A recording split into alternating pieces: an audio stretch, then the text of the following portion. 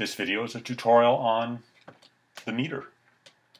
The most important thing about a meter to sort of understand, and maybe even the core concept of electronics, is there's typically three quantities Rose kicking around: volts, current, and resistance.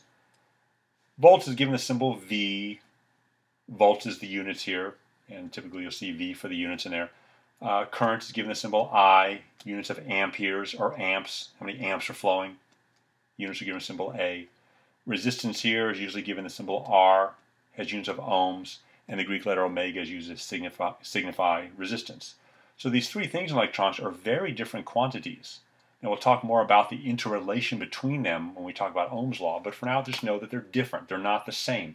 They must not be used interchangeably, and they cannot be because they're different. So that's what's important about a meter here, is the reason why a meter looks so complicated is because it sort of in one device can measure all three of these things, and we'll go through them in different videos, some sample measurements here. But like for instance on this meter here, which is a typical one here, you see over here the words, the symbols DCV. This stands for direct current volts. Now I know it's already a mixture of some terms, but DC is pretty historical, but direct current or DC also means unchanging. So these are unchanging volts right here. So in other words, this is expecting to measure a voltage whenever the knob is set into this range here. It's expecting to measure a voltage that isn't changing. And the reason why there are different scales on here is because, for instance, if say you put the knob right here on the 20 volt scale, that means that the meter is currently set to measure a maximum of 20 volts. So if you go over that maximum, the meter is going to say something like overload. It can't do it.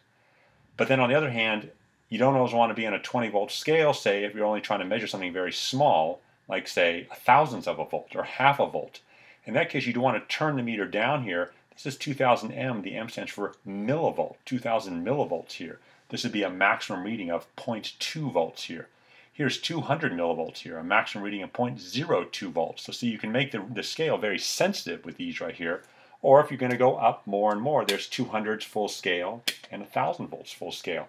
So these are all meant to measure constant voltages here on a variety of scale maxima here. So this is one way the meter can be used to measure voltages here. The other way is if you turn it over here to AC volts. Now AC corresponds to alternating current. I know it's a traditional term, but whenever you see AC, it's referring to a voltage that changes as time goes on. It is not constant. The meter has to go into a different mode to make those measurements here. This has two maximum scale settings, 200 and 750.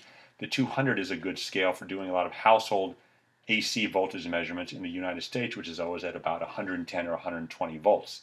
If you went to Europe and tried to make the measurements here, you'd have to go up to 750 because the AC voltages in houses in Europe are up at 220 volts. So see, there's two scales just for measuring voltage right here. Now if you look at what the two leads are plugged into here, the red and black leads here, you can see that there's three holes on the meter here.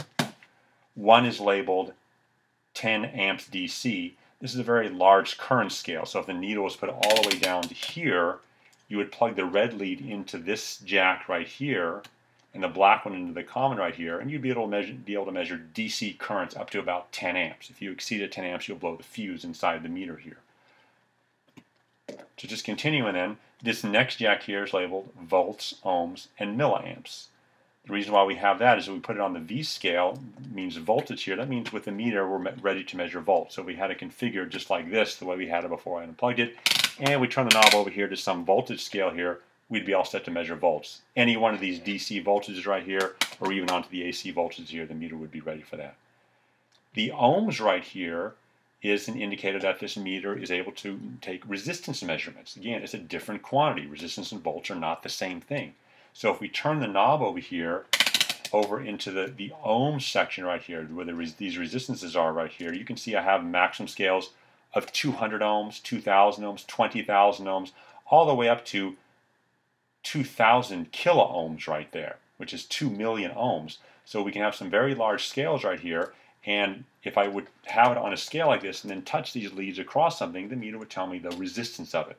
So if you remember the video we had on resistors, if you put the meter in one of these scales here and start touching these leads across the resistor leads, you'll be able to measure the resistance directly. You wouldn't have to decode the color codes, and we'll do that in a later video.